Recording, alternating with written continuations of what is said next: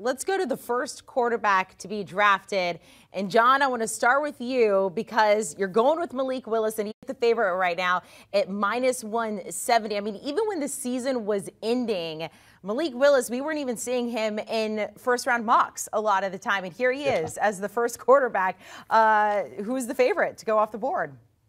Yeah, Amanda, this to me is you kind of got to take the numbers, and be interesting to get Ryan in on this pick as well. You kind of got to take the numbers and the logic and the rationale and certain picks in the draft and set them aside, simply because in the NFL draft, people like shiny things. They like shiny objects that are new, right? So you talked about kind of leading up to the draft. The conservative pick here is obviously Kenny Pickett. I don't think that any rational human being that covers this game would challenge that statement.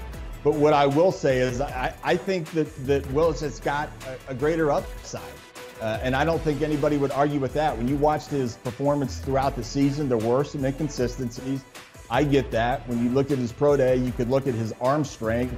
Stands only 6'1", 219. So you got a lot of positives you can add up, a lot of negatives you can add up. He is an explosive playmaker. You saw that. I think the conservative spot is Kenny Pickett. But as I look at the draft and the needs, I think Pickett goes somewhere between 17 and 19. Then I pivoted back to Malik. And I just think this is worth a stretch for me. I think there's a GM out there. I like the pick right here. I think he's going to be the first quarterback that comes off the board. John, there's a lot to like about what you just said, and I'll start with the last thing you said. Kenny Pickett is probably more a bottom of the first round guy, bottom half of the first round. I don't know if that's going to happen because, as you also noted, shiny things seem to distract front office types as we get closer to late April, and I think that's exactly what's going to happen.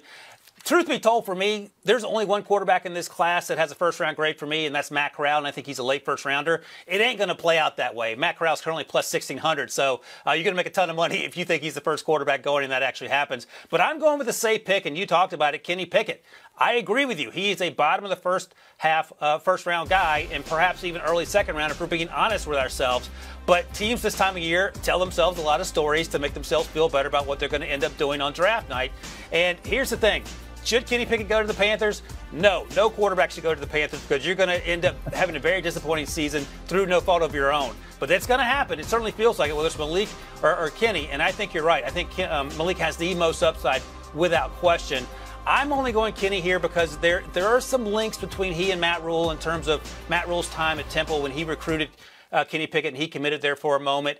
That said, Scott Fitterer, the general manager at Carolina, came from Seattle where they drafted some guy named Russ Wilson, who I still think is doing okay in the league. So it's half a dozen to one. You can certainly sell me on your argument, John, for sure. I just like the plus money here a little better with Kenny Pickett, so that's the direction I went. Do you want a sports network that delivers everything that matters about the game? The highlights, the picks, the instant analysis, no yelling, no fake debates, no politics. Hit the subscribe button and never miss a moment.